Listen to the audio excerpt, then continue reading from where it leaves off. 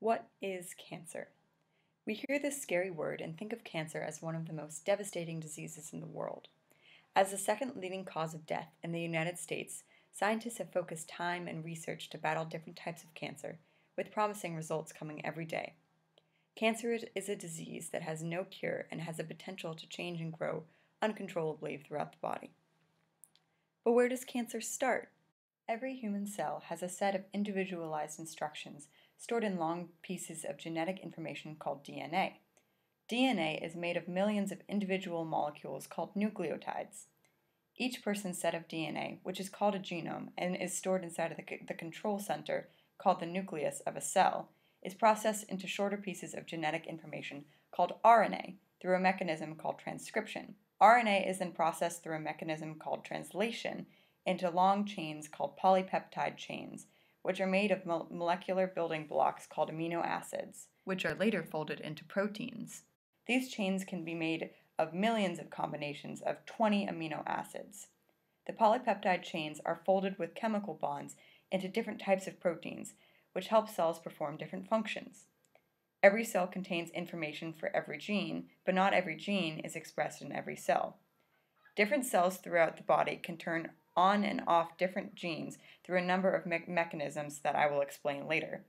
Different combinations of protein expression in each cell give cells in different locations of the body a different function. DNA contains both coding regions, which contain information for creating proteins, and non-coding regions, which regulate the process of turning DNA into RNA and into proteins. Surrounding the coding regions are regulatory sequences of DNA called the enhancer, promoter, and terminator sequences. These regulatory sequences manage how often the coding sequences become activated and how much of the resultant protein is expressed. Because of these regulatory regions, DNA and protein expression can be turned up to create more proteins or turned down to create less. As cells replicate, they need to pass on their genetic information in DNA to the next generation of cells.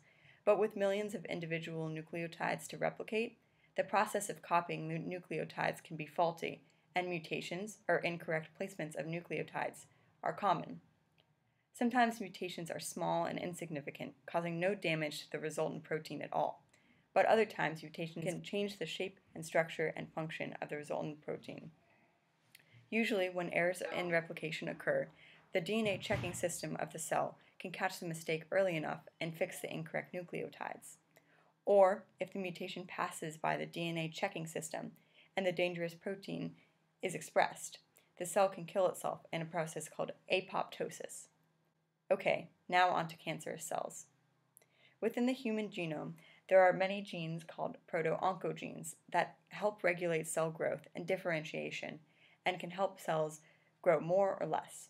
Cancer-causing and cancer-promoting genes, called oncogenes, begin as normal proto-oncogenes and acquire mutations to become oncogenes.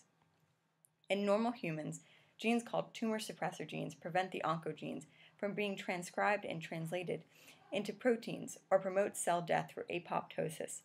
But when tumor suppressor genes are mutated, allowing oncogenes to express dangerous proteins, cancerous cells can begin to grow, replicate, and spread, using up the body's energy and resources.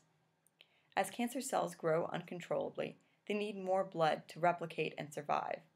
In order to develop new blood vessels to assist in cell growth, developing cells use an intracellular pathway called angiogenesis to establish new blood vessels and help these new cells grow, migrate, and survive. In mature cells, angiogenesis genes are usually turned on low, and few proteins are expressed, giving normal function. When a mutation occurs in the regulatory or non-coding region of these genes, the coding regions of angiogenesis proteins can become constantly activated and express too many proteins. More blood and nutrients will then be sent to the cells, helping them grow. High rates of angiogenesis do not cause cancer, but rather aid cancerous cell growth. One particular pathway that promotes angiogenesis is called the vascular endothelial growth factor pathway, or VEGF for short. In the VEGF pathway, there are two main proteins involved: cell surface receptors and small floating proteins called ligands. The cell surface receptors, called tyrosine kinase receptors, promote intracellular pathways called signaling cascades, that lead to angiogenesis. The small floating proteins, called ligands, land and attach themselves on the receptors, activating the receptors and starting the signaling cascades. This happens most often in developing cells to help them grow using blood vessels. VEGF genes are proto-oncogenes that encode for multiple versions of the receptors and the ligands.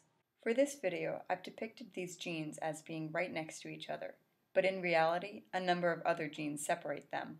When the regulatory regions of the VEGF genes become mutated in the DNA of mature cells, the coding regions of the genes become constantly activated, becoming oncogenes. Too many proteins are created and too much angiogenesis occurs, allowing the cells to grow and replicate uncontrolled. One type of VEGF gene, called VEGF-A, encodes for an important pathway and allowing angiogenesis to occur. The small ligand encoded by VEGF-A is able to bind to two different receptors, which are called tyrosine kinase receptors, on the cell surface. More specifically, the ligand is attracted to a co-receptor of the receptors called neuropilin-1, or NRP1 for short, which I will talk about more in a minute. When too much VEGF ligand is created and too much angiogenesis occurs, anti-cancer drugs can target the VEGF-A pathway either intracellularly or extracellularly. Intracellular blockage of the pathway is performed by proteins called tyrosine kinase inhibitors that block the receptors from launching the signaling cascade. Extracellular inhibition of the VEGF pathway targets either the VEGF-A ligand or the cell surface receptors. Some anti-cancer drugs send small proteins called antibodies to areas of the body with cancerous cells. Other drugs send soluble receptors to the cancerous cells. The antibodies attach to the ligand, changing the ligand's shape, preventing it from attaching to the receptor.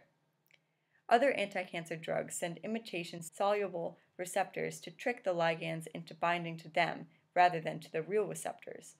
This stops the signaling cascade from starting too much angiogenesis. One new proposed method of VEGF-A pathway inhibition is to target the neuropilin-1 co-receptor, which doesn't launch the signaling cascade itself, but instead helps ligands bind to the receptors. There is currently one drug called EG-3287 that blocks NRP1 activity, and it has been shown to prevent angiogenesis and promote apoptosis in cancerous cells. Scientists have also tested soluble NRP1, which attracts the VEGF ligand away from the receptor and prevents angiogenesis. Targeting the NRP1 co-receptor, the ligands don't start the signaling cascade that causes angiogenesis, while unintended consequences are kept to a minimum.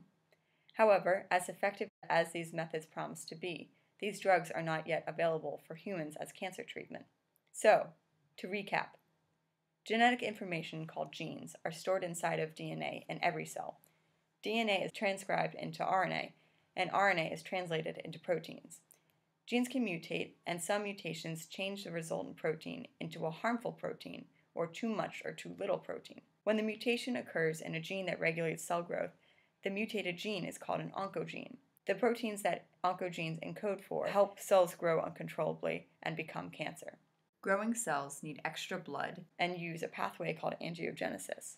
VEGF-A is one gene that encodes for a ligand that attaches to a receptor, creating an intracellular pathway that promotes angiogenesis. When the regulatory regions of the VEGF-A gene are mutated, the gene is constantly activated, becoming an oncogene and creating too many proteins that help cancerous cells grow.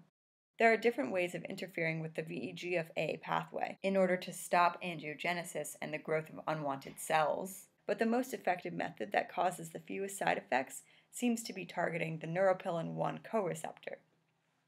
Targeting the NRP1 co-receptor is the next step forward in treatment of all types of cancer. Since angiogenesis helps all types of cancer grow, this method of slowing the progression of cancer can be used as an effective treatment for millions of people.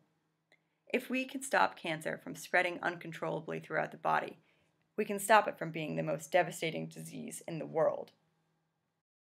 A big thank you to Khan Academy and Breakthrough Junior Challenge for giving me this opportunity, and thank you to everyone who supported me through the creation of this video.